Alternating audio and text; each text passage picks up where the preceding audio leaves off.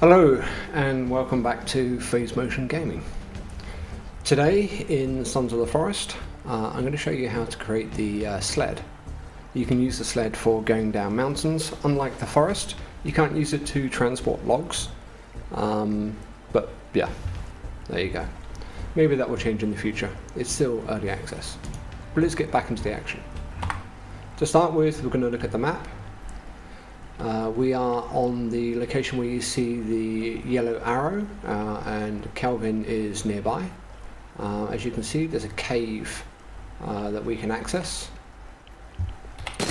And let's just bring up the torch. In we go. This is an underground bunker you can access fairly early in the game. It's pretty good for some simple loot.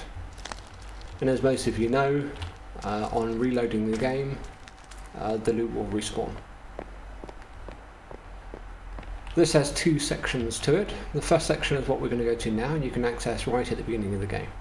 The second section is down here at the end of the tunnel. We're going to focus on this room first. Here you can see is the 3D printer. This is what you can use to create a handful of things at the moment. There's rumours that will change in the future and they're going to add things, but time will tell. If you look around the room first, some pretty handy loot. Some batteries, some wire, printer resin. This is something that's pretty important. You want this as much of this as possible. Creating the sled takes 1,000 resin. Just going to loot these containers. Don't forget to loot in the corner. There's arrows and then there's crossbow bolts that you can use later on. That's it for now. There's also a bed. So if you are looking to create the sled but don't have enough resin, one of the things you can do here is save and then quit back to the main menu and come back into the game, and all the loot in this room will have respawned. There's about 200 on average guaranteed to start with, 100 here on this shelf and 100 over here. Sometimes you get more in the bins. So you're going to need to reload 5 times to make that happen. Now we're going to create the sled. Let's come over to the printer. At the very beginning, the first time you come in here, the printer will have 250 milliliters of resin. As you can see at the moment, we've got 900. Coming over to the computer screen, you can press the R button to cycle through the different options. There's a few things in here that are really useful. The first is the arrows, 3D printed arrows. You can carry 20 of them at any one time. Great way to restock without having to find loot drops. Flask, really handy, really important in winter time.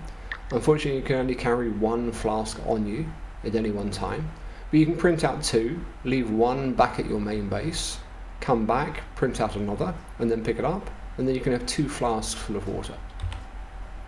There's a mask which you can use to get past some of the cannibals out in the open world.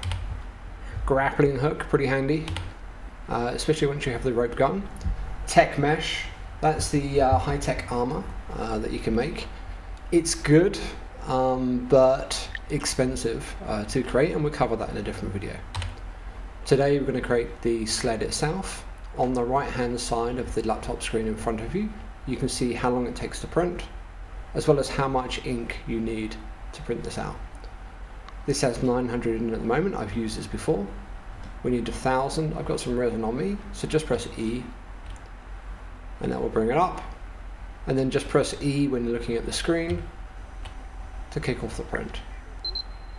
If it starts printing and it doesn't have enough resin within the printer, it will stop. You can add more resin, and it will carry on and the thing will finish flawlessly. It's pretty quick. See a progress bar on the laptop screen as well as the front of the printer.